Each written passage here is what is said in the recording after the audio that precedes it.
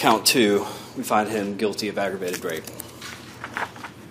Former Vanderbilt football player Cory Batey was sentenced to 15 years in prison on Friday for raping an unconscious woman after the victim told the court, "It will never be possible for anyone to put into words how this has affected me." Batey was convicted in April of aggravated rape, which carries a minimum 15-year sentence in Tennessee. He is one of 4 players accused of raping the woman in 2013. The woman, now 24, was a neuroscience and economics major when she was attacked in a dorm on the Nashville campus 3 years ago. The 4 players took pictures of the rape with their cell phones, and one of them videotaped the assault and sent footage to friends. Judge Monty Watkins said, "It is one of the saddest cases that I have ever encountered."